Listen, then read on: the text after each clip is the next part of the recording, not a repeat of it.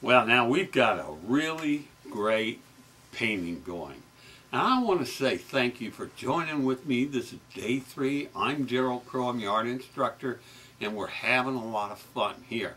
I hope you've been painting along, watching the film, and then bringing out your art supplies and starting this. We're doing this in acrylics, but if you're familiar with oils, you can do that as well. Now, today, we're going to get into painting the ocean. So let's head on down to the lesson.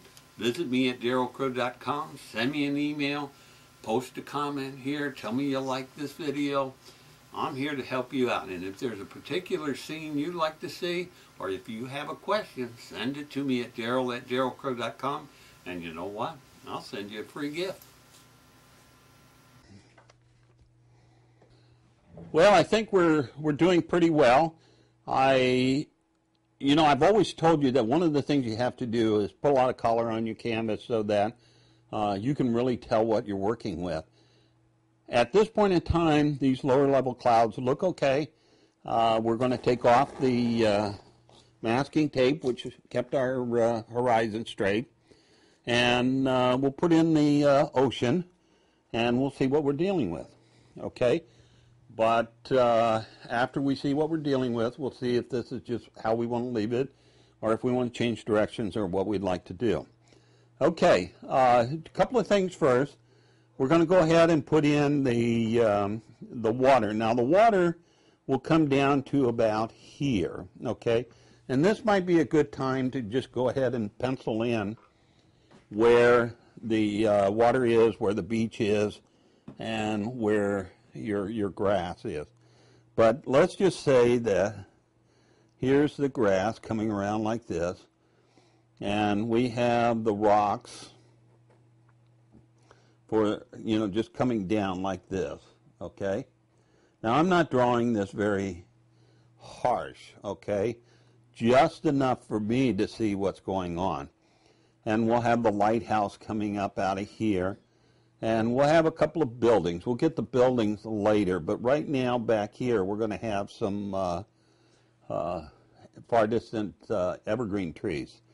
And so our land actually is going to look just like that, except we're going to have the trees. So since I'm going to have the trees there, I'm going to end my ocean water about here. Now since the sea is coming into here, I'll figure that this is as far as my ocean line is concerned.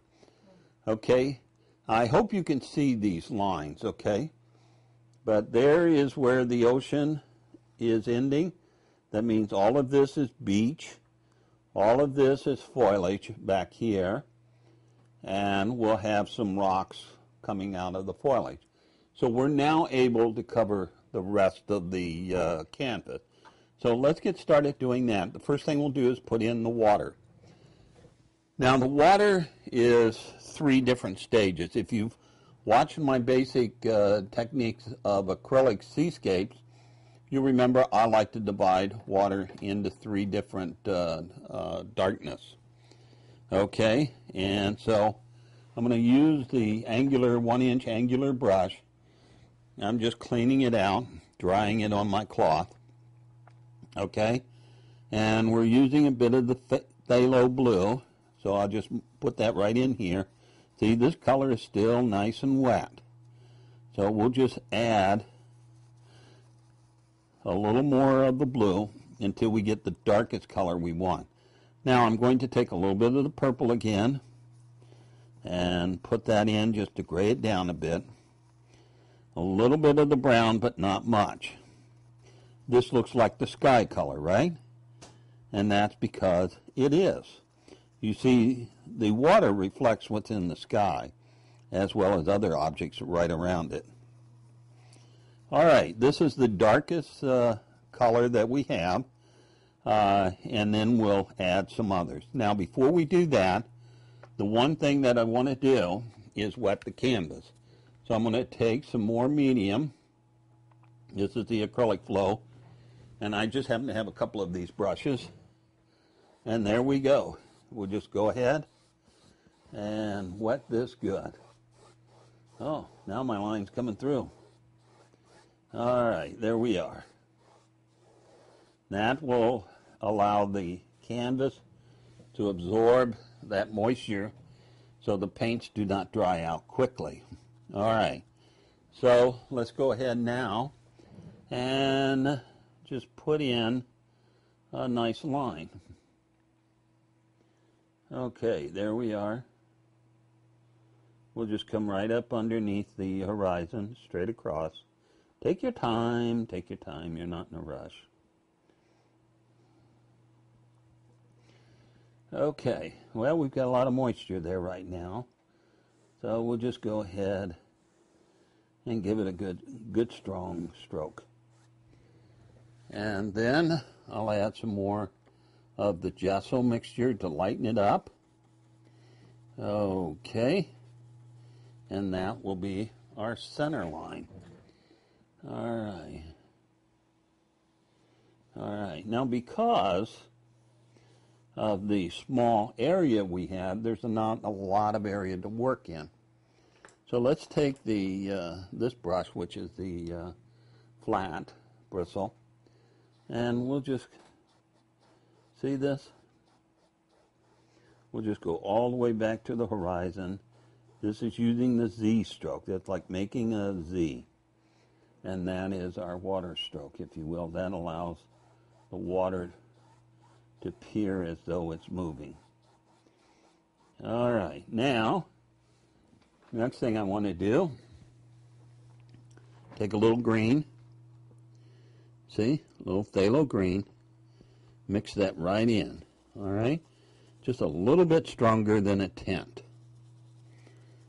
All righty, a little bit longer, or stronger. There we are. And we'll put that in here in the front.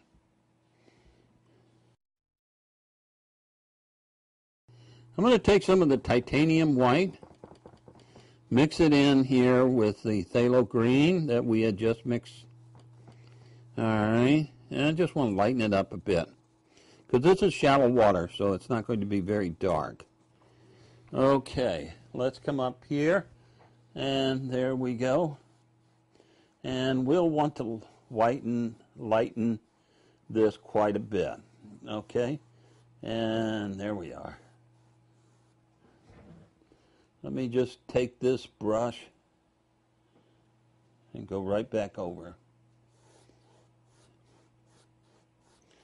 If you do something like this, don't worry about it. All you do is you just make your horizon a little bit bigger, a little bit higher.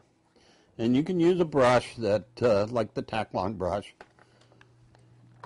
Alrighty. You know, a lot of people make mistakes or have surprise alterations in their paintings. This is what you call a new direction. Okay, it happens to me, it happens to every artist. Okay, so all you do is you just make it a little bit higher. See that? That easy. So don't fret, and in fact, when I have these instant alterations, I do not worry about them. I'll just show you how I tackle it. Okay, see that? All right, now, the main thing here is to look at this and say, is this light enough? And I think we're still a bit on the dark side.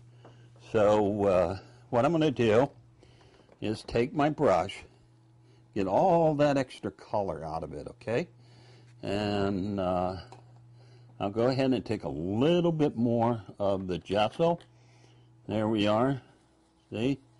Working in with that color. And we're going to go into the middle ground. All right, there we are in the middle ground. Yeah, that looks much better.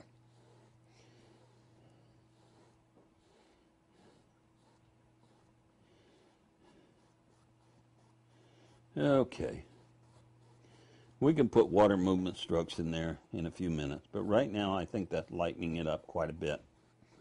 Okay, and then in the far horizons it's dark, so that looks like the open sea, which is inviting you in.